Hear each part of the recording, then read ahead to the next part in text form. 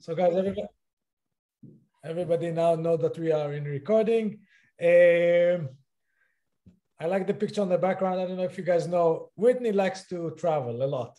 So I'm once every couple of days, I'm on Facebook. I watch amazing picture from all over the world, and I feel a little bit like I'm there. So yeah, this is my real background right now. But I wish I was out climbing in Red Rock country. Yeah, this is outside Las Vegas last October, so I'll leave it there. How many summits did you climb this year? That's a good question. You know, since COVID, since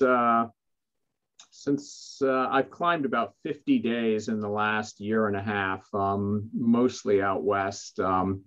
The most epic was the nose of El Cap, which was 3 nights sleeping on a portaledge, you know, up on the face. Alex Honnold did it in 4 hours in free solo with no ropes. I did it with a professional guide in 4 days with 2 ropes plus what they call a chicken rope, which is if the amateur like me screws up, the chicken rope saves your life. But did just amazing climbing out in Joshua Tree, Mount Whitney, the tallest mountain in the continental US, in July. I'm going to Ecuador in 2 months, and we're going to climb, same guide, there are 4 of us, and we're going to climb 3 20,000 plus foot volcanoes, more mountaineering than actual climbing, but yeah, it's a good COVID sport. It's incredible. It's really nice. I saw the movie, the Free Solo, and like, oh, this guy is out of his mind. Very brave, but out of his mind. There is a little bit of. Yeah, it's actually pretty safe if you hire a professional guide. No, what he did, not what you do. What he did. Oh, what he did. Oh, what he did is one of the greatest athletic achievements of all time. You know, 4 hours where one tiny mistake and he plunges to his death for just over 4 hours. That was crazy. I like the fact that people think that I'm doing something similarly dangerous, but I'm not. It's not without risk, but it's nothing like what he did. Yeah, it was a Free Solo is a movie. It was on, I don't know, maybe a year ago. This guy climbed one of the most famous rocks in the United States with no rope. Just chose to climb. Great. Nobody did it before. I don't think nobody did it since. I don't know if anyone will ever do that again, because, you know, the only reason to risk your life like that is to be the first person to do it. Why would you risk your life to be the second guy to do it? There are probably a half dozen climbers in the world that do noteworthy free soloing. Almost all of them die, by the way. There are almost no people who have done free soloing. Interestingly enough, a lot of them have died doing other things like base suit jumping. You know, the correlation between people who do crazy things like free soloing correlates with other crazy activities which tend to kill you as well. Listen, it's such an achievement, but I offer him that is going to come down and it's going to satisfy some kind of adrenaline rush that he has, that you're going to say, you know what, I'll take it a notch down and yeah, and survive my habits. I don't know. Yeah, is there much climbing in Israel? Are there any good rock faces, you know, for climbing? Is that a thing Israelis do? There is no high mountains in Israel. The Mount Hermon, I think is the highest. David, anybody climbs here? Yes, the Hermon is the highest, but it's not about the highest. It's about the terrain that it was capable for climbing, interesting for climbing. It can be very low, but very interesting. Yeah. Like one of probably the most famous climbing area in the eastern part of the United States is an hour and a half from here in the Gunks, near Mohonk, the resort up there. And all it is it's about 100-foot wall, and it just goes on for miles and miles and miles. You have hundreds and hundreds of routes, but you're not climbing to the top of some epic peak, but it's a great climbing wall. Yes. A great climber can do it for 3 meters, 5 meters, 10 meters. it can be interesting. Any climbers? Climbers? Anybody? Alone is climbing. There is a new, it's a Ninja, how do you say, the TV show. So they have another place to show the skills. Now there is a TV show about it. You have a thing with that as well, no, Team Whitney? With the Ninja Warrior show? Yeah. Or you did what it called? Spartans or something, no? Well, there's Spartan and Tough Mudder races, obstacle course races. I'm in the midst of my last 3 weeks of training. 3 weeks from Saturday, I'm doing a 24-hour obstacle course race, world's toughest mudder,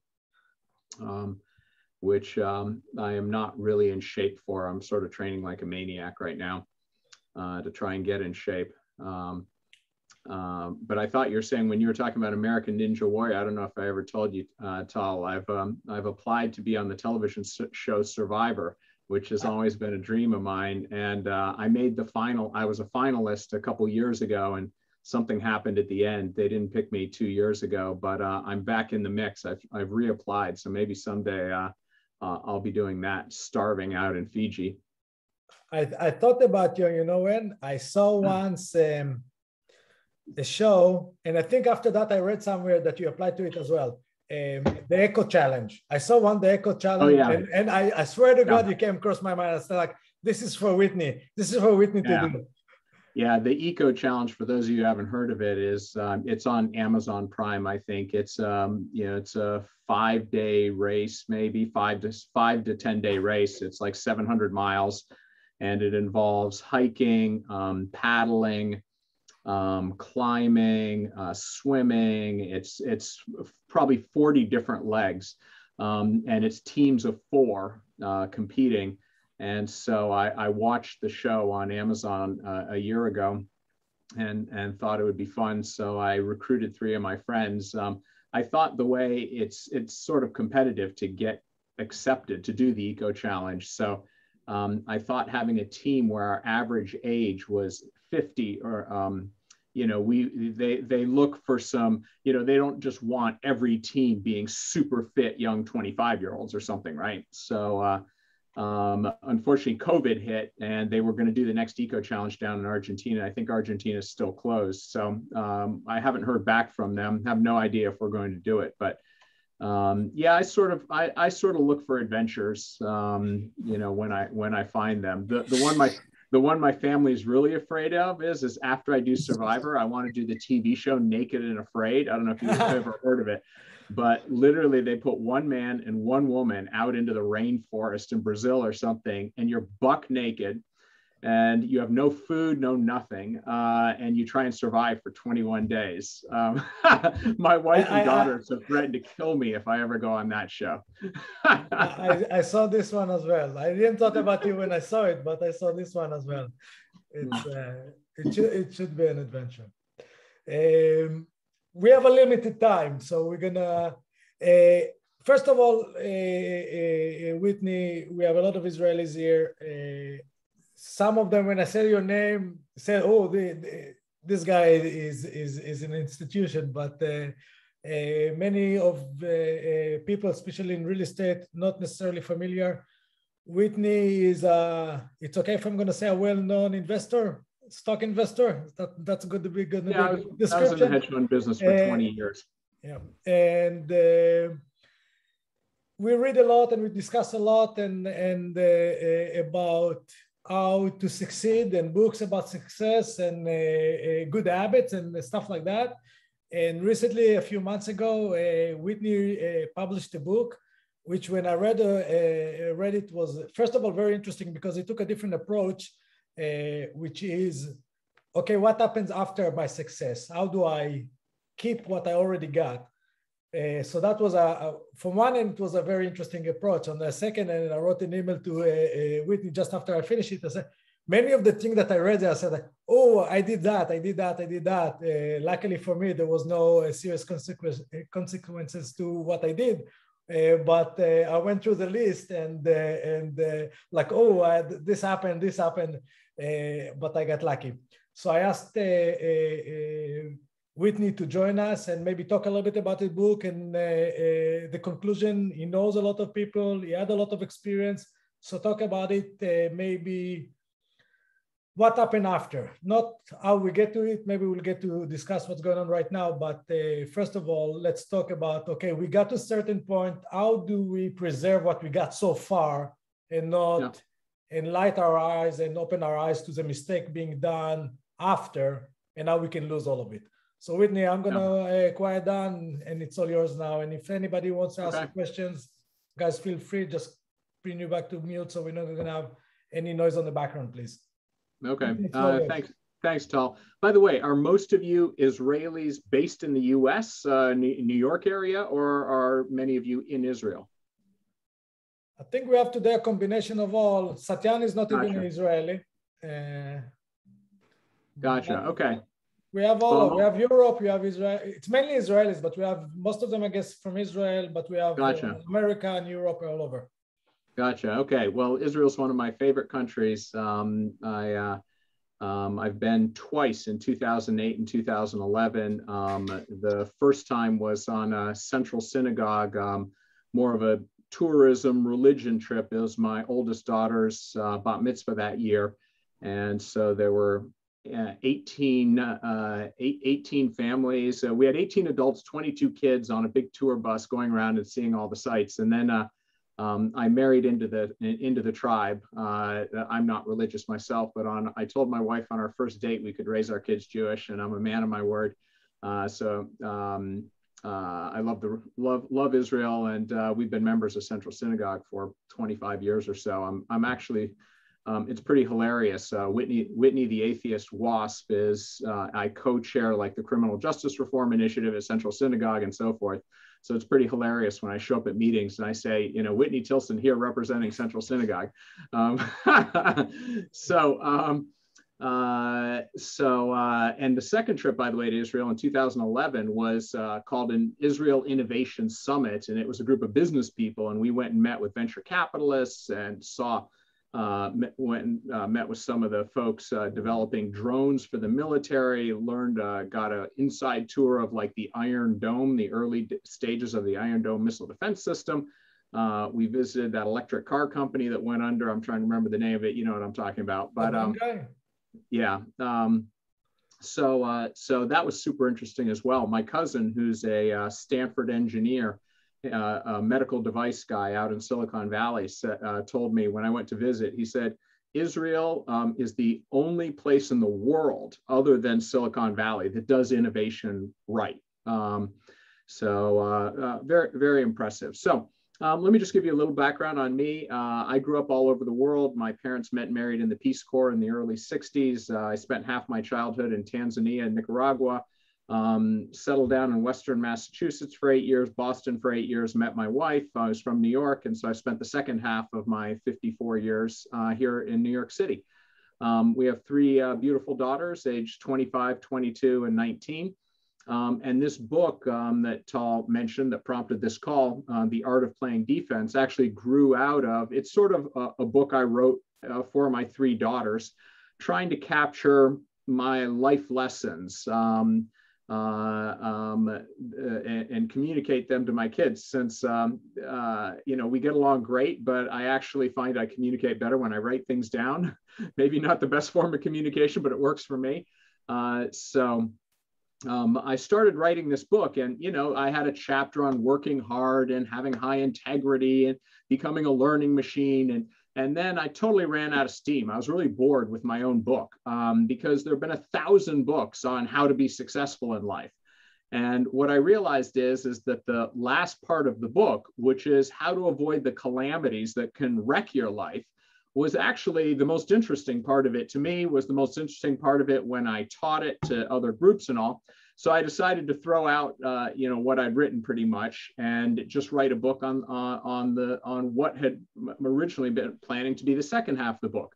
You know, what are, as opposed to thinking about what do I need to do to be successful, instead do what Charlie Munger, Warren Buffett's right-hand man, says, which is invert, always invert. So in other words, what do I have to avoid to, you know, what are the calamities that can bring me down? I studied my own life and did a lot of reading and looked at a lot of other people. You open the newspaper every day and you will see people who have been very successful who've come to ruin. And how does that come about? So I boiled it down, and these are the main chapters in my book of the five calamities. Number one, the loss of reputation or wealth. Number two, loneliness or suffering a permanently impaired relationship with a loved one. Number three, a bad marriage, often ending in divorce. Number four, addiction and abuse. And number five, the death, serious injury, or illness of yourself or a loved one. And you know, I've been out there teaching and thinking about these, and it's pretty hard for me to come up with someone whose life is you know, had some serious setback in life that doesn't fall into one of those five calamities. So so you know, I don't know, I could go on and start going through each of them or whatever. You know, I can tell you the most interesting chapter to me is the one about a bad marriage, often ending in divorce. You know, originally, you know, everyone almost by definition falls into one or two categories. You're either married or you're not. And if you're not married, most people are looking to get married at some point in their lives. And boy, that's the most important decision you're ever going to make. And then those of us who are married, I can assure you, maintaining a healthy and happy marriage over the course of your life is probably going to be the single biggest thing. The number one thing, other than maybe your career and how well that goes and how much you like your work,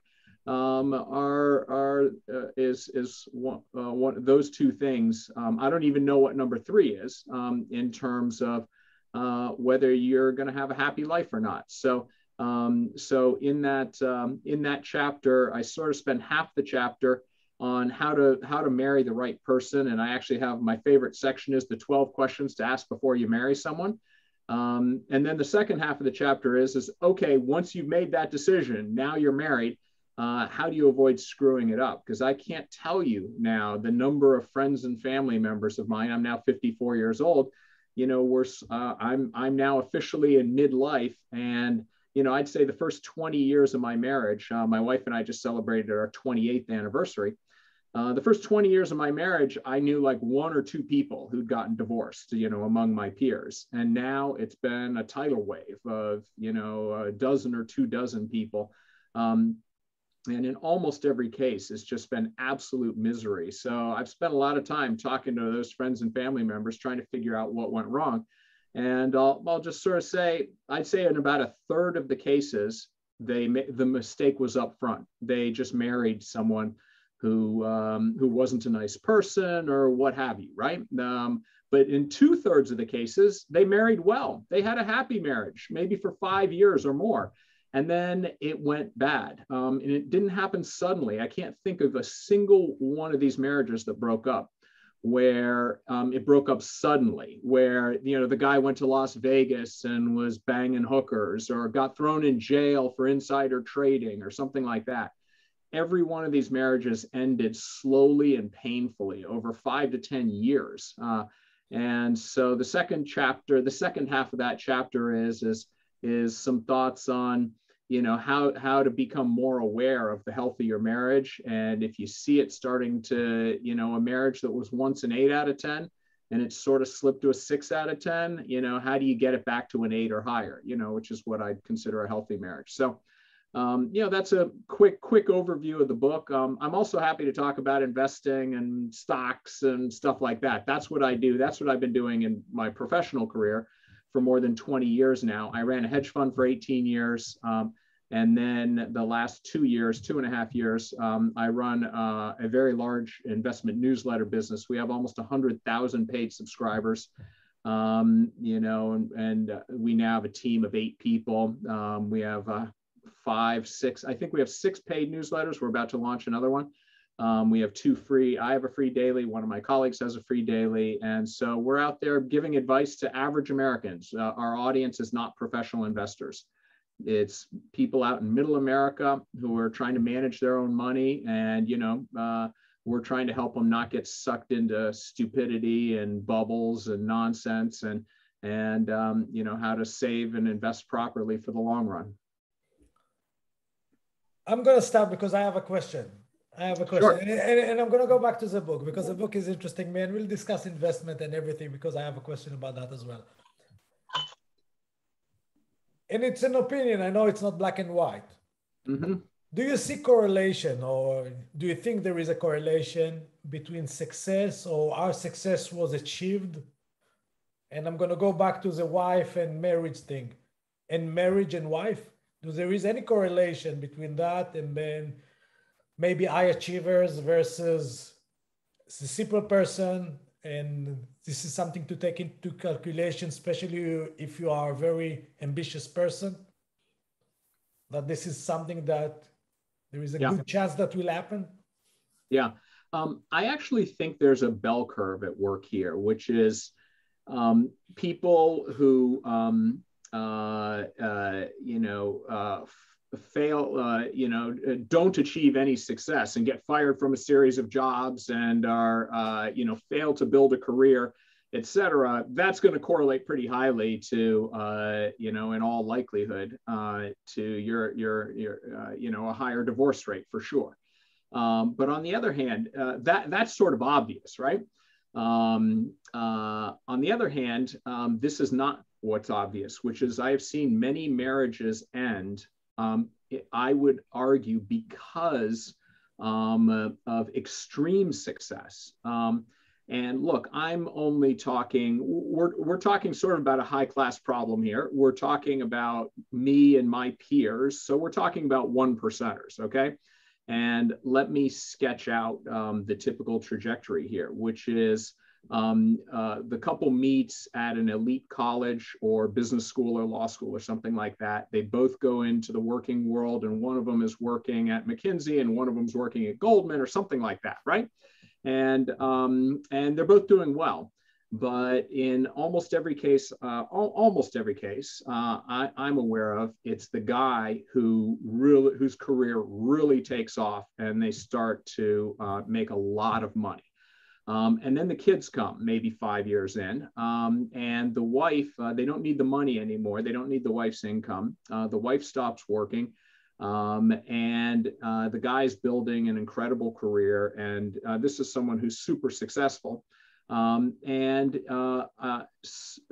it's led to divorce in a number of cases. And there are a few different factors, I think, that lead to it. And that, those of us who have achieved success and all should be aware of it. I mean, one is to achieve a very high degree of success. I don't know anyone who's become super successful who didn't work a lot of long hours, certainly in their 20s and 30s, right? If not forever. It often involves a lot of travel. So you're away from your family a lot, you're away from your spouse a lot, you're traveling a lot. So the opportunities for infidelity certainly go up a lot, and just, moving apart from each other. On the other hand, also, by the way, achieving extreme success can go to your head. I've seen a lot of guys turn into raging narcissists and become total assholes when they've got $100 million in the bank. And that doesn't correlate super highly with a healthy marriage. On the other hand, and here's something that I've seen a lot, including personally, which is when you take a super high achieving, super highly educated woman and you take her out of the career world and she's, taking care of 1 or 2 or 3 kids, that works for the first few years, particularly when the kids are young. But at some point, the kids are now going off to school, and you have a super talented, capable woman who's sitting at home for 6 or 8 hours a day without the kids to take care of, and is sort of thinking, okay, maybe I'll go back into the working world. Well, good luck with that. She's now 5 to 10 years off the career path. She probably doesn't want to travel. She probably doesn't want to work more than 40 hours. So there go any kind of professional jobs like she used to have 5 or 10 years earlier. And deep dissatisfaction / depression / midlife crisis can set in. And so, I'm seeing only guys on this call right here But my warning to you is this partially happened to my wife, and I've seen it happen to a lot of women here on the Upper East Side of New York.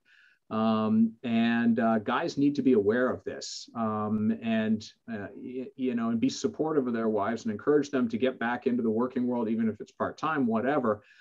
Because I've had people very close to me, like literally come home from work one day, and their wife said, with 5 kids, 5 young children, and the wife say to them, "We're done. I'm out of here." And my friend was like, "What are you talking about? Like, I didn't even know we had a problem."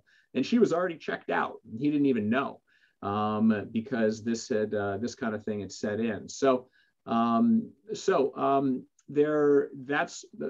I call it the curse of success, which is, if you're fortunate enough to become super successful, one is make sure that your wife is coming along with you and is happy and so forth. By the way, one other factor is one guy attributes his marriage falling apart when he banked big money. He wanted to spend it. He wanted to move into a super fancy brownstone out in Brooklyn or something. He wanted a house in the Hamptons, and his wife was just super frugal, was not comfortable showing off their wealth and all. And he went ahead and bought the house in the Hamptons and so forth. And he's like, he looks back on it and says, that cost me my marriage. So that's one curse of success. You have to be careful of is with your marriage. The other curse of success I'll warn you about is professionally, and boy, this one bit me in the ass, which is when you become super successful, everybody wants a bit of your time. Everybody wants you on their board of directors, and then you combine the fact that you've got probably 1, 2, or 3 kids coming along and getting older and more interesting, and you want to go to their soccer matches and so forth. And every young person in your field wants to just have a cup of coffee with you for a little bit of advice and mentorship. The number of demands on your time from your family, but professionally, philanthropically, et cetera, just goes up exponentially. When you're a nobody in your 20s hustling and trying to become successful, you can focus like a laser 80 hours a week on your career and your job. But then, if you really hit it and make partner, or, make a lot of money, or start your own hedge fund or whatever, it's so easy to get distracted. And the things that made you successful, a laser-like focus on your business and your career, if you lose that focus, well, the stock market will punish you. The stock market will punish you if you take your eyes off the ball. And so in my case, I had 12 years coming out of the box. I had $1 million under management. 12 years later, I'd beaten the market every year. I was up to 250 million. I was flying high. I was on 60 Minutes. I was on CNBC. And looking back, though, I got horrifically distracted. I was on the board of a dozen nonprofits. I was on CNBC. I was like being this public figure, and I wasn't paying attention to my portfolio, my hedge fund. And sure enough, 7 years of miserable, not blowing up, just miserable underperformance ground me down to where I was down to 50 million under management, and I couldn't take it anymore, and I pulled the plug. Now, fortunately, I found a new career in the investment newsletter business that's working out beautifully. So I've ended up on my feet, but I was on track to make retirement money within a couple of years. You guys understand the economics of a hedge fund where you make 20% of the ups every year. And if you've got 250 million under management, couple good years and you never have to work again. I was there. I was on the doorstep, and I got distracted, and this curse of success, nailed me and took me down. That's yes, Satya, you wanted to ask something? No, it's definitely very good advice. And, I think when I look at all these men on there, you're speaking to the right age group, kind of that where we are in life, right? And you kind of walk that road and given this deep insight. And, we all kind of take marriage for granted, and you hit the nail on the head here. Just something my wife and I are going through too. My kids are now 10 and 12, and my wife just went back into the full-time workforce, now coming off those years as you spoke about. So you put it very nicely, and I'm sure it definitely touched my I guess, family career as well. And I'm sure a lot of the audience here have a lot to gain from it as well. Yeah, by the way, you mentioned the ages of your kids, one of the parts in my book. And by the way, Tal, I'll send you the PDF and you can just send it to the group if you want to read it electronically. If you want to listen to it, it's on Audible. You can just go to Amazon and order it if you want, but I'm happy to give it to you for free. Thank you. I can't give you the Audible for free, though. If you like to listen to books, I don't read books anymore. I only listen to them at about 2.8x speed. We're all in the same boat. Yeah, to your point, Satyan, the age of your kids, one of the warning flags that I've noticed is that when the youngest child reaches about age 10, call it, plus or minus, is a time when I've seen a lot of marriages break up. And it's because the marriage went south 5 years earlier. But the parents will stay together, particularly the woman who's sort of looking to get out. Maybe the husband often is oblivious, okay? But the woman doesn't leave because she doesn't want to do that to a young child, right? But by the time the marriage has sort of been crappy now for at least 5 years, if not 10, the youngest child reaches age 10, they're now sort of old enough. Now, maybe that's 13, I don't know, yeah, it depends. But my point is, this is a very small sample size, but it makes sense, right? I mean, back in the day, you know, my grandparents, they stopped sleeping in the same bedroom for the last 40 years of their marriage, you know, from age 40 to age 80 or 90 when they passed away. But they didn't get divorced because that isn't what you did, right? And so, you know, we've all seen lots of people stay together for years, even though they're sort of miserable together for the kids. But, you know, if people are miserable these days, you know, we're now in a new era where one side or the other is going to pull the plug, but often they'll wait till the youngest kid is at least, you know, in middle school, you know. So not to scare you or anything, but it's, you know, it's something. Actually writing this book helped my marriage, because it made me think about my own marriage. And it's sort of funny, I would come home and I would read excerpts from it and how, you know, marriages go bad slowly, where the people stop being nice to each other and as considerate as they used to be. And they start treating each other in a way that they would never treat a friend. And why is that? Well, it's because you can get away with it, right? If you treat your friends shitty, they won't be friends for very much longer. You know, they'll be like, hey, you want to have lunch? Want to get together? And be like, oh, no, I'm busy. You know, sorry, right? They'll ghost you, right? But you can treat your spouse really shitty for years and they're not going to walk, right? So it's getting into these bad habits about not being present when you're with your spouse. They're trying to make some conversation. You've got your mind on something else, or you're looking at your phone. You're leaving your dirty clothes on the floor. You're leaving the toilet seat up. You're hogging the blankets, little things, right? So I would come home and I would read this portion of the book, of this chapter, to my wife. And she'd be like, you fucking hypocrite, man. You're out there teaching all these people about this stuff, and then you come home and you leave your stinky clothes on the floor, right? Yeah. And she was right. Yeah. So at least we're all guilty. We're all guilty. Yeah, just being cognizant of the little things, so-called micro interactions.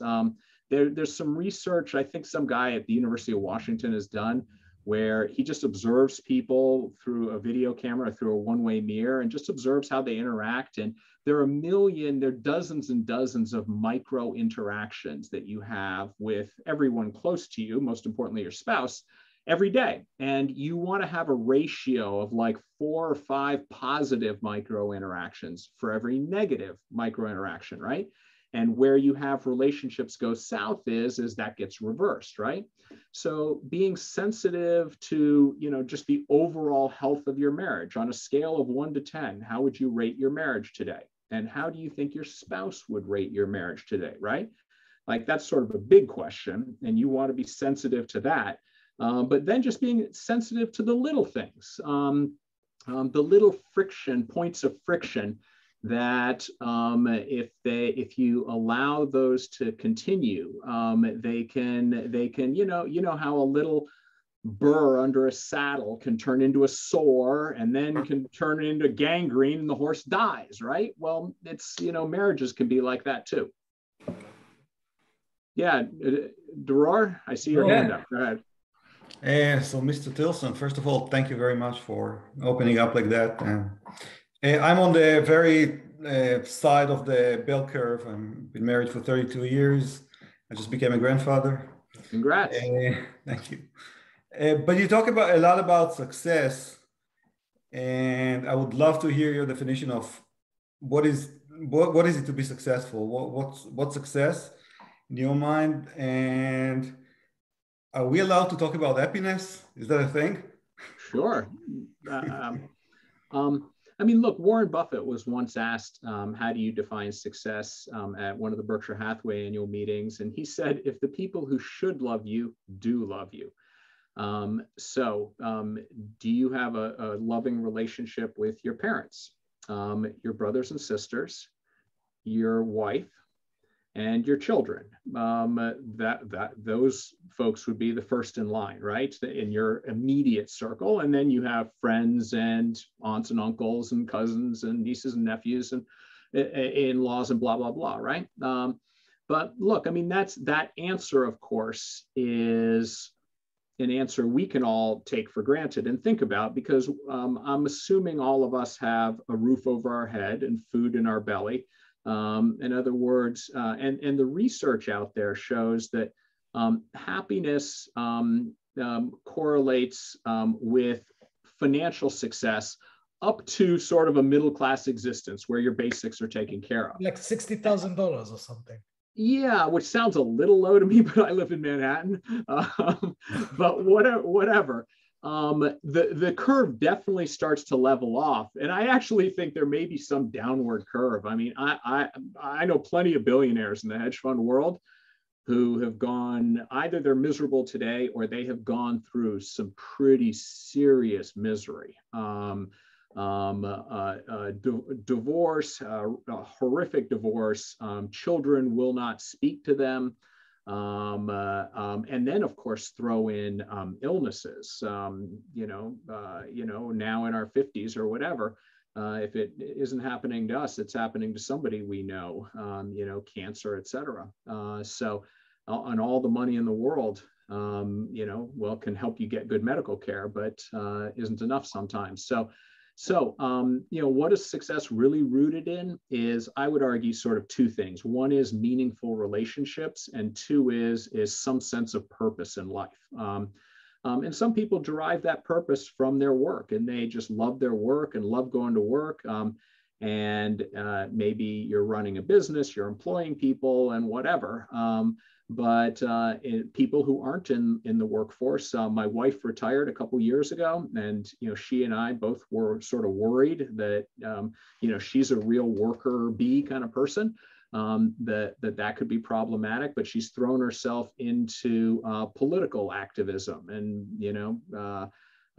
that's been something that she's really involved with, and she has a group of friends, et cetera. So a purpose, and then also relationships. And it's easy to say, hey, I have 3,000 Facebook friends, look at all the friends I have. But we're in a world now where relationships are a mile wide and an inch deep. And in fact, what I think leads to happiness is an inch wide and a mile deep. And this is always something I've used. The question is how many people are there in your life who would hide you? I.e. the people who risked their lives to hide Jews during the Holocaust. That has always been a pretty good question. If you want to, is okay, that's a relationship that's a mile deep. Would someone risk their life to save yours? So how many of those relationships do you have? So I just want to point out that maybe one thing that just looking at all the faces here, that there could be a lot of cultural differences in the way that we view those issues as success, happiness, friendships, and so on. And what's your take on that? Are you asking me or throwing the question out to the group? Just throwing the question out there. I want to add something, if that's okay. And I know Dror very well. We had lunch together yesterday. First of all, I think that looking and doing what we do for a living, which is we all do some kind of investing, and this is why we're sitting here. We tend to correlate success, when we say the word success, to money. Because this is also the reason behind this Zoom and all of it. And what I think Whitney is looking now, and maybe it's his perspective because he passed that stage, but on the wider definition of success, and as Whitney said, a couple of months ago, I saw it as well, that after $60,000, more money doesn't make you more happy. And there was another study that was published recently that shows that what affects people, how long they live, was not money or not success on that, is how many strange people they're speaking with on a regular basis. You mean meeting new people, making new relationships? No, not necessarily. Actually speaking to strangers. So if you're talking to the mailman and you're talking to the garbage guys and you're talking to people on the street or you're sitting in that, right. That is a thing that affects. Yeah. Yeah. Well, look, if you guys, if you ever walk the streets of Italy, particularly the smaller towns of Italy, and or I just got back from Greece and Spain. I was just 2 weeks in Greece and Spain in the last 2 weeks. And you go through the small town and you see the elderly folks sitting out on a chair, just out along the sidewalk.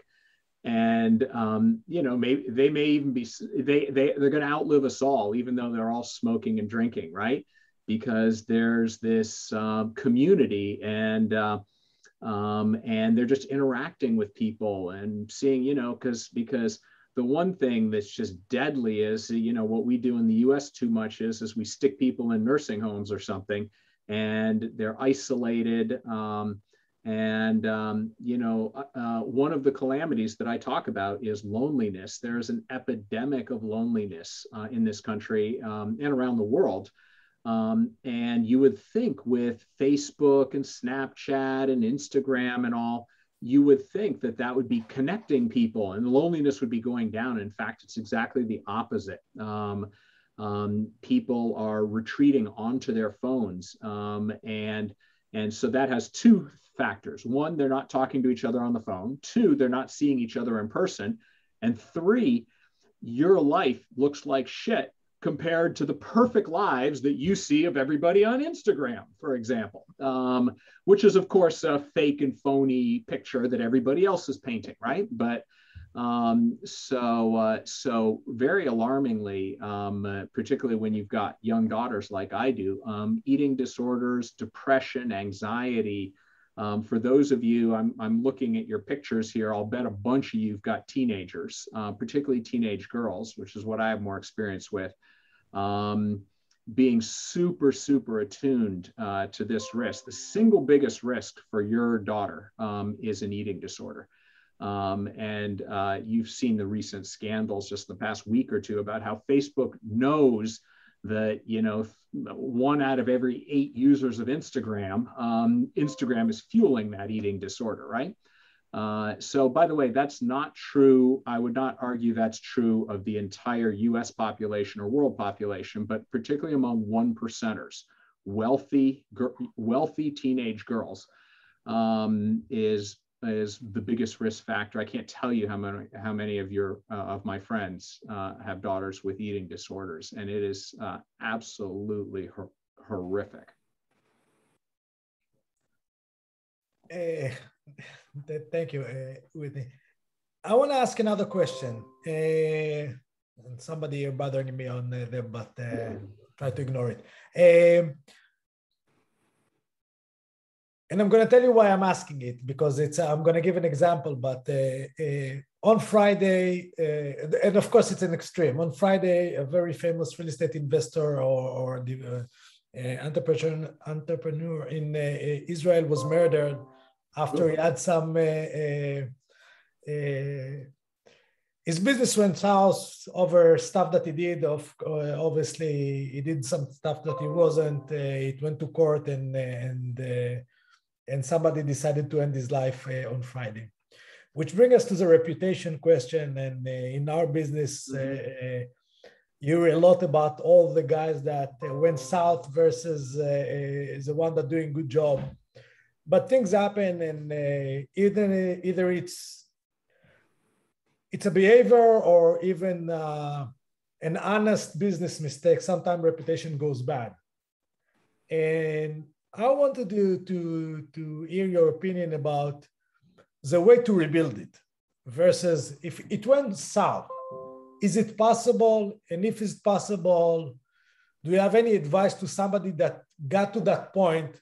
What happens next? What do I do next after this happened? How do I recover from something like this? Yeah, it's a good question, because look, the primary focus of my book is if you've achieved some a level of success, how not to lose it. But look, the reality is I don't know a single person who's gone through life without some major setback, right? Professionally, personally, health-wise, whatever. And I don't spend a big chunk of the book talking about it, but I do a little bit, which is how do you get through a very, very difficult period? Well, hopefully you first of all have a spouse and family and friends who are there to support you and pick you up, and that's something you can't create once you're in the shitter. You hopefully have built that over a lifetime of being there for other people and building those relationships, right? So even if you're flying high right now and don't think you're ever going to need it, you will someday. It's almost certain. And build those relationships and invest in other people and help other people out when they're going through a tough period. Not only because it's the right thing to do and all, but they'll be there for you. And by the way, one of the ways I've written this book is by being there for my friends when they've gone through divorces, when they've suffered calamities. Is I've learned, like, in other words, I'd much rather learn how to avoid calamities by not experiencing them myself, but by observing other people experiencing them and learning, how it could have been avoided. Because sometimes, I would argue that 80% of the calamities, all the calamities I've ever seen, 80% of them were avoidable. 20% are just sort of bad luck. Someone who's never smoked a cigarette in his life gets lung cancer or something like that, right? I mean, there's some of it is, but the vast majority, if you just open the newspaper and look at people who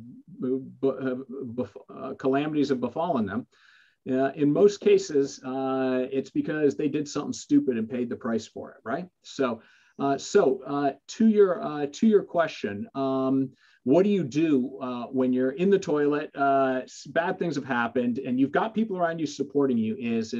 There's a technique that the Navy SEALs use, which is when you're going through something very difficult. They call it your 3-foot window. And the idea is if you're rock climbing or something, and I apply this when I'm rock climbing, which is don't look up, don't look down.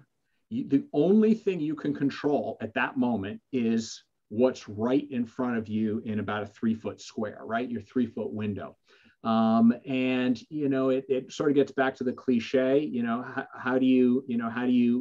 what's the journey of 1,000 miles? Well, it begins with the first step, right?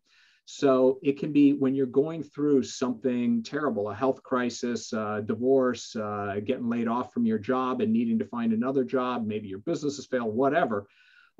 It can be overwhelming, and the sheer magnitude of what's happening to you can paralyze you. And generally, that's not what you want, right? So there are two general things.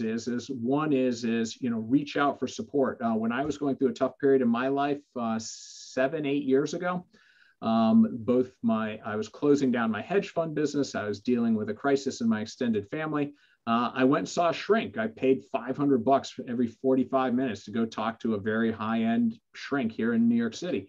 I'd never seen a shrink before in my life. Maybe I thought it was a sign of weakness. I didn't need it, whatever. But you know what? So enough friends of mine said, Whitney, go talk to a professional. You're not the first person whose business is blown up, who's dealt with this kind of family crisis. a highly trained professional has probably seen what you're going through dozens of times and might help you think about ways to get through it, et cetera, right?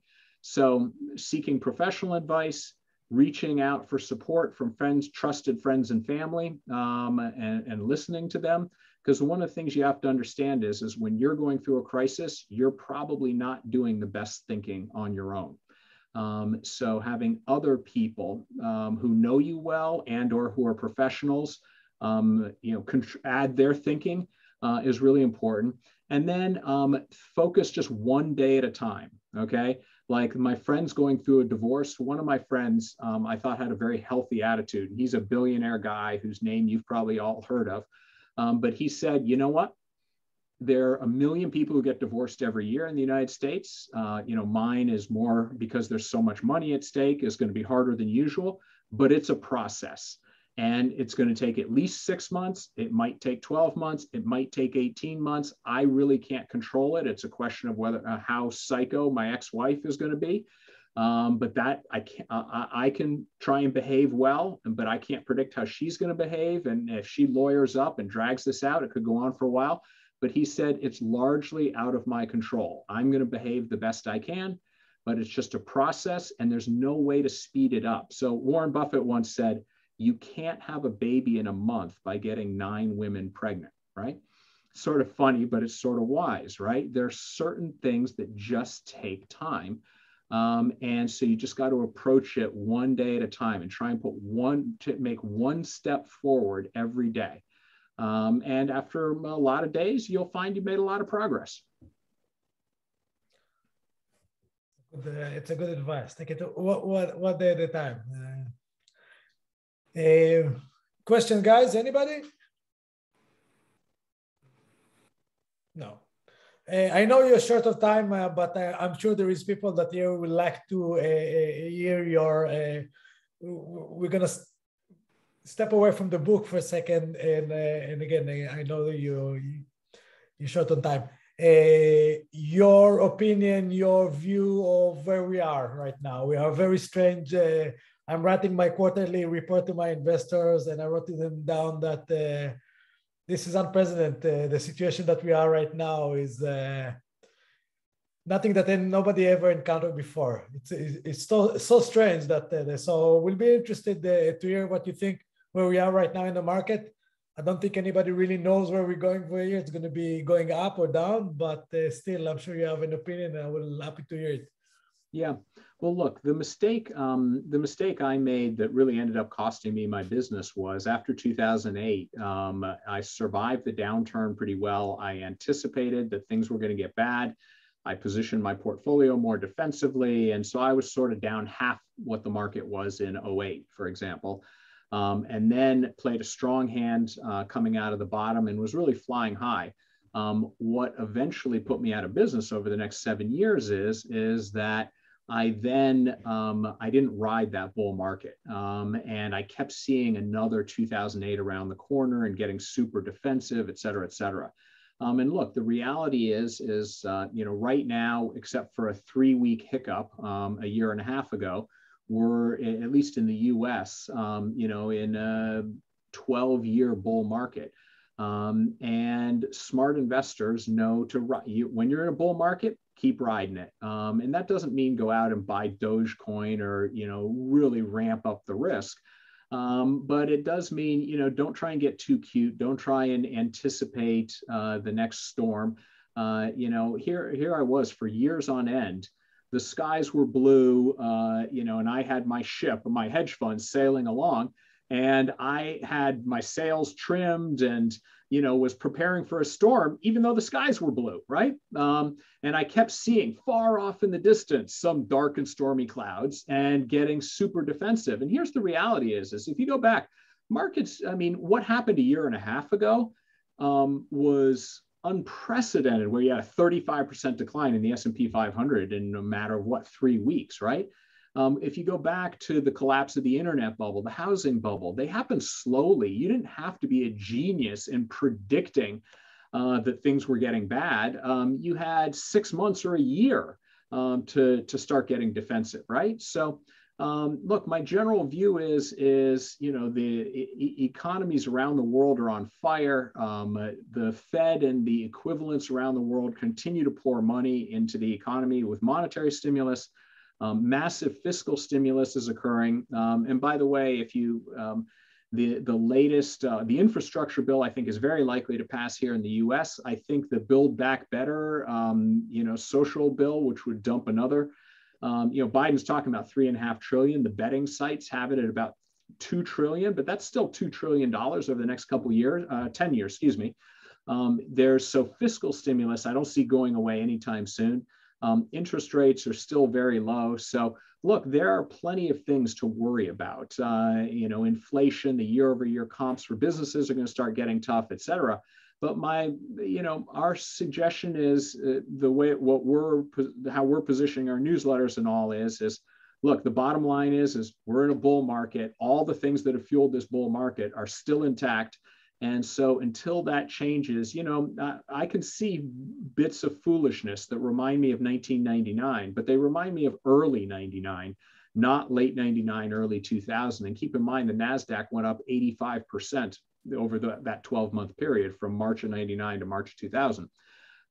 So our general view is reasonably constructive, and we're just out there just doing bottoms-up stock picking. We're finding things to do. I don't think it's a great environment. I mean, we were really pounding the table on March 23rd of last year. We did a 2-hour video for all our subscribers. Literally the hour the market bottomed is when we were taping it. We aired it the next day, saying this is the best time to buy stocks since the global financial crisis. Clearly, that is no longer the case, with S&P 500 roughly doubling since then, almost doubling.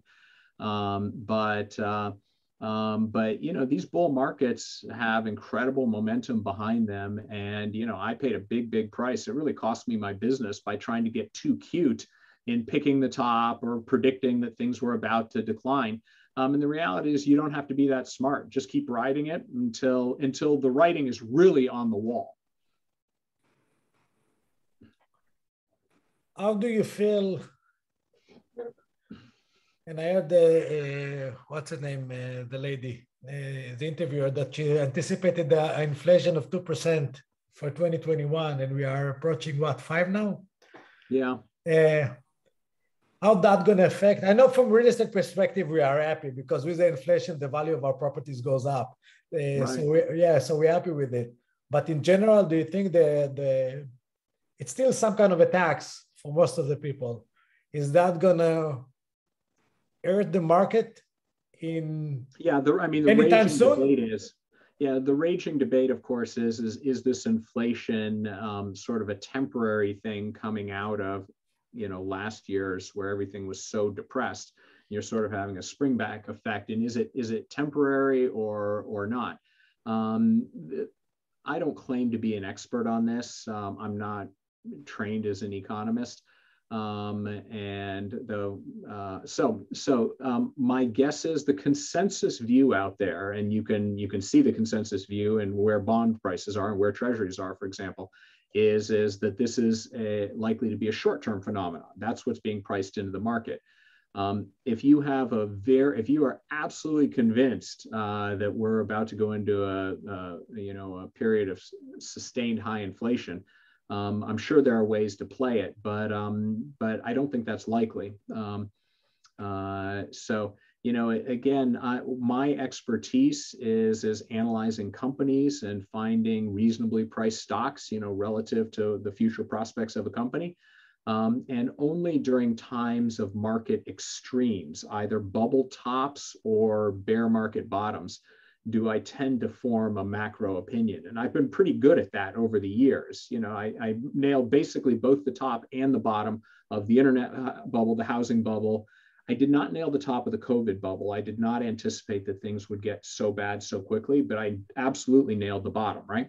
But look, that happens once every 5 to 10 years. And most of the rest of the time, I just, the lesson that I've learned over more than 20 years is not to try and be too smart and get too cute, and just focus on, you know, doing what I do. You guys are out there just doing real estate, and I'm out there picking stocks.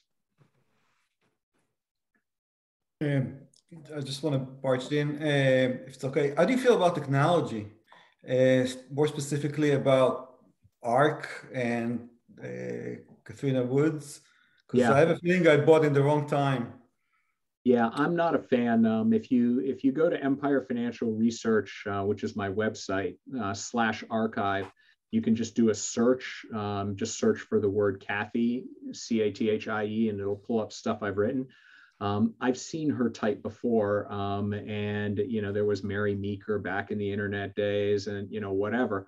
Yeah, they're sort of bull market geniuses. She may be right that this, you know, this tech bubble has room to inflate further. But I think my observation is there are a number of things that really worry me about her specifically. One is the interviews I've seen of her and so forth, is there's no humility at all. There's no acknowledgement. Yeah, we're paying a high price. You know, here's what could go wrong. So she's a zealot. And you contrast that with Warren Buffett and Charlie Munger, who are always saying, you know, we could be wrong. And you know, they're very confident, but very humble. People who only have the confidence side of that equation are very dangerous as investors. Number two is she publishes everything, all her stock moves every day. And when you combine that with a third risk factor, which is she's a very large shareholder now in a lot of illiquid stocks. So when she was very small and she just owned a bigger cap thing like Tesla, that wasn't an issue.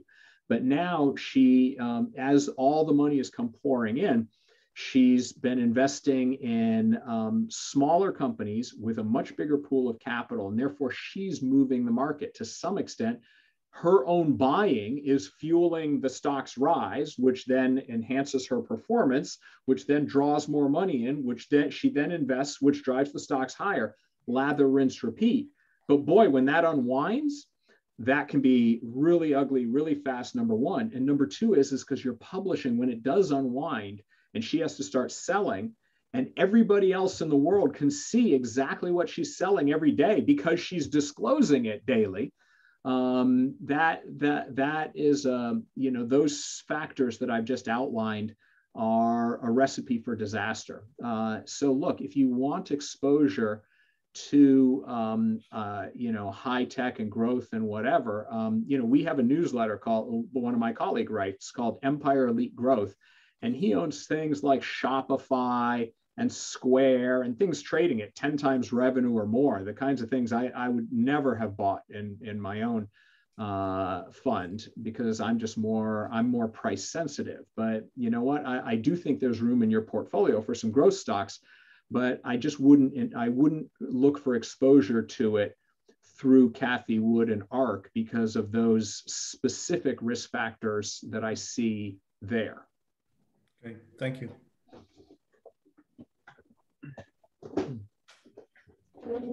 Anybody? If you guys feel uncomfortable asking in English, you can write it down and I can translate, because I know sometimes the English become an issue. So if somebody have any question for Whitney and you'd like to just to type it and I'll read it for you, feel free. I know that you are not a real estate guy, Whitney. We had this conversation before. I do want to ask you about, and this is more for real estate guys to stocks, where do you see the balance between, I mix my investment. I'm a totally a real estate guy. 99.9% is real estate, and I don't think it's smart, but this is what I know. So I default to what I know best. But diversity-wise, how do you see it as diversity-wise versus stocks versus real estate with the other instrument of investing? Yeah. Well, look, I'll answer it in a couple of ways. One is you need to distinguish between get rich investing and stay rich investing. And so it depends where you are on the spectrum.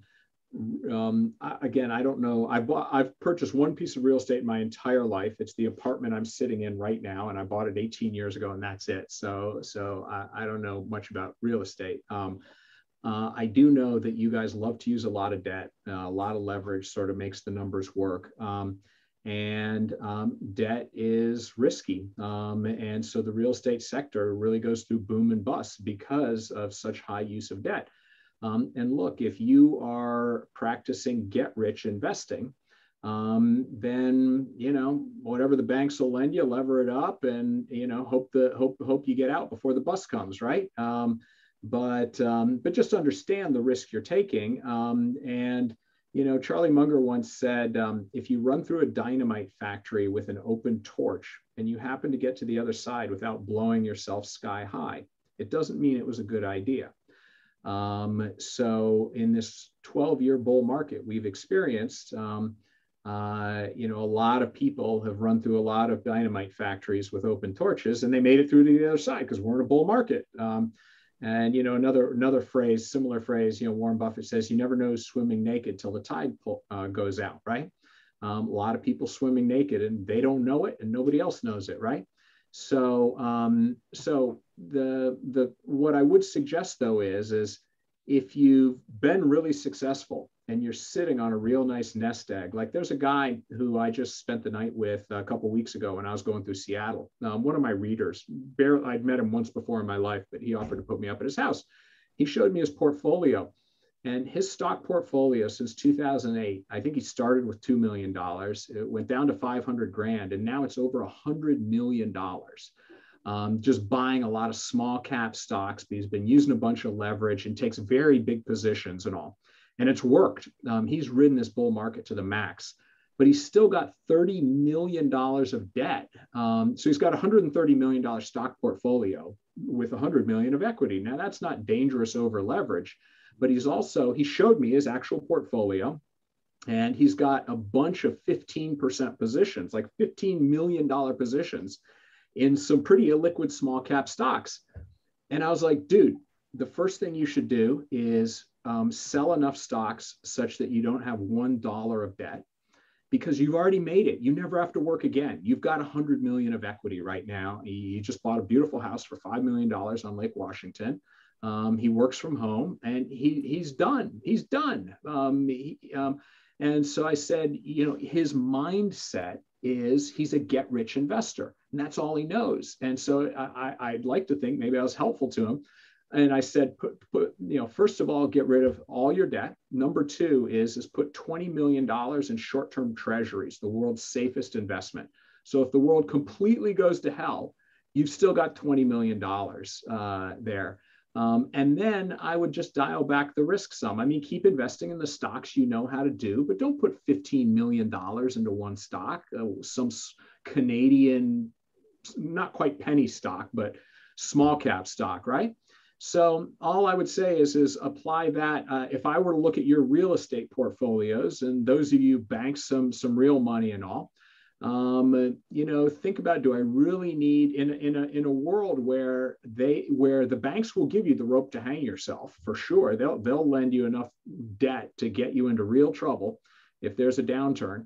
And think, you know, maybe you're at a stage in your career where you need to take some risks. But if you're not, you know, making that transition to practicing stay rich investing for the rest of your life, dialing back the leverage, keeping some very liquid assets. Like right now, my overall portfolio is I'm 1/3 cash, 1/3 S&P 500 index fund, and 1/3 a dozen stocks that I've purchased. Okay, so I'm 2/3 in the stock market, US stock market, which is what I know, but I'm not trying to be too fancy. Even though my business for 20 years was picking stocks, I have half my stock portfolio just in an index fund because it's not a super attractive time out there, but what am I supposed to do? I don't need more than 1/3 of my assets in cash. So I got lots of dry powder. Now, by the way, in March of last year, I was 10%.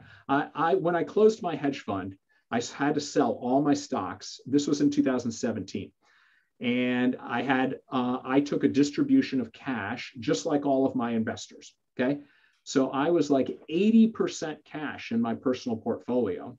And I didn't love the market, and I wasn't finding great stocks. So I just sort of left it in 80% cash. I didn't really care. I didn't feel like it was a time to be getting greedy, whatever. And then lo and behold, it took more than 2 years, but COVID hit and the market puked out. And in a matter of 1 week, I went from 80% cash to 85, 90% invested. Maybe it took place over 2 or 3 weeks. Like when the market was down 20%, I put 20% of my cash to work. It went down 25%, put another 25. I just bought all the way down. So I didn't exactly nail the bottom, but by the time the market bottomed down 35% in 3 weeks, I was probably 80, 85% cash. And then the market rallied in a matter of months. Stock market was up 50%. And I sold a little bit, right? And so I sold a little bit more. Today, I'm back to about 33% cash, right? So I don't have retirement money, but I've got a good income from my investment newsletter business. So I am going to be a net saver for at least the next 20 years of my life. I'm going to have income that exceeds my expenses with a high degree of confidence for the next 20 years. And therefore, it wouldn't be unreasonable to have all of my long-term money in stocks. But you know what? I like having dry powder sitting around, and every 3 to 5 years, a big puke out comes, and I can put that money to work. I think Charlie Munger said, have 10 million in your checking account and wait for the deal to stop by, right? Yeah, I mean, look, I'm actually writing about it. If you guys go look at Empire Financial Research on Friday, today, and tomorrow, I'm writing about a little energy company called Sandridge Energy, where I bought it. The stock went from 25 to $1. I bought it at $2 last April. And today the stock's at 12 or something. And I just sold 80% of my position. And it was just a bet that natural gas and oil prices would rebound, manifested and through this. But I don't know, it was a $50,000 position that went to $300,000, and I banked most of those profits this week just because oil hit a 14-year high. My investment thesis was clear going in that we would figure out the pandemic, that demand for oil and natural gas would rebound, both commodities. Sandridge Energy has exposure to both. And then I practiced sit on my ass investing. And so I didn't even look at it. I didn't look at the company's quarterly earnings reports because I wasn't making a bet on the company. It was just a way to play the commodity, which was a way to play the world economy and a recovery from the pandemic. And so I bought at a 25-year low in terms of oil and natural gas prices. And I'm selling at a 15-year high, and I didn't do anything in between. I didn't trade around the position. I forgot about it. And what's interesting is I wouldn't have done that. I would have fucked this all up if I were running a hedge fund and running other people's money, because I would have felt like it was my job to be paying attention. And as soon as the stock doubled from 2 to 4, I would have sold half my position, and then it would have doubled to 8, and I would have sold another half my position. But because I'm doing this part-time and I'm running my business and I'm not paying attention to my personal portfolio, I just bought a $50,000 chunk of it, which wasn't enough to worry me if it went to 0, but it goes up 6x and that moves the needle, right? And in between, I did nothing. You learned the, Warren Buffett and Charlie Munger principles of patience, right? Sit on your ass investing. Exactly. And just wait until things are really obvious. So I bought when things were really obviously oversold. And who knows whether I'm selling at the top. I don't really care. The only reason I didn't sell 100% is because I call it schmuck insurance, which is I don't want to feel like the world's biggest asshole if the stock goes from 12 to 20. From here, because it very well could. Carl Icahn became the largest shareholder of this company at $17 2 years ago. He turned down an offer to sell the company at $13. It then went to 85 cents. I bought it on the rebound a month after the market bottomed a year ago in April, end of April. The market bottomed at the end of March. and the stock had already gone up to $2. And today, I don't know, it peaked at 14 or something last week, and now it's at 12 or something like that. So, I'm just holding on to a little position. I certainly wouldn't. It's sort of illogical, I realize, to say, well, I sure as hell am not a buyer today. I'm really a seller. So, well, then why am I holding on to $50,000 worth of it? 20% of my position. And the answer is purely emotional. Don't want to feel like a schmuck if it goes up a bunch. Asaf wanted to ask if you see any other correlation between the real estate and the stock market now. I mean, I think they're both on fire, in part due to super low interest rates and generally strong recovering economy. A lot of money in people's pockets right now. And look, if I think about what could unwind the stock market, I think the single biggest risk factor is that a new COVID variant emerges, because we fuck-ups can't get everybody, even though we have enough to immunize everybody. Well, we're not immunizing everybody in Africa or something. Some variant emerges that the vaccines don't work against, and the world shuts down again. And the way these viruses work and the number of variants that have already emerged, we're just damn lucky that the Delta variant, while twice as contagious, is the vaccines seem to still work very well against it. So, we've been lucky. So, if the world shuts down again, the stock market and the real estate market are taking a bath. And the problem with the real estate market is there's just a lot of built-in leverage. In the stock market right now, companies' balance sheets are very healthy generally. You got a lot of companies sitting on a lot of cash. I'm not sure that's true in the real estate world, though I will say, relative to 2008, the banking, financial, and real estate systems are, in the US anyway, I can't speak to Europe or Israel, are much, much, much healthier. The banks today are levered 12 to 1. Lehman was levered 35 to 1 when it went under. But it wasn't just the leverage, which has come down a lot, but the amount of fraud. There was what blew the world apart in 2008 wasn't just leverage, and it certainly wasn't just declining in housing prices. It was the decline in housing prices combined with extreme leverage. But what really freaked the debt investors of the world out was the fraud, because nobody had any confidence in the underlying assets. Underlying all these toxic CDOs and so forth. So I can tell you, I just applied for $1 million home equity line of credit on this apartment, which is worth $3 million, and I have no mortgage on it. You would think that would sail through, right? $1 million HELOC on a $3 million apartment on the Upper East Side of New York, right? It's not like we're in some bubble here or anything like that, right? And, it's not like I have no other debts, whatever. It was a root canal. They gave me a root canal to give me the frickin' $1 million HELOC. And so if I'm getting a root canal for this kind of loan, it tells me that there can't be a lot of fraud going on out there. Satyan can share experience with you. Yeah. I'm on the Upper East Side as well. Okay. we go through it every application for more. Actually, B of A would not give me the HELOC. I had to go to First Republic. A friend told me that they're more accustomed, because I'm an entrepreneur and 100% of my income comes through a K-1. And this was a year and a half ago, a year ago anyway. So I was only a year and a half into a new business. So my income profile was super weird. My balance sheet was great. The asset was great, but my income statement was weird. And B of A turned me down. So, First Republic, eventually did the loan, but, it was an ordeal. Yeah. We still feel it. With the banks right now.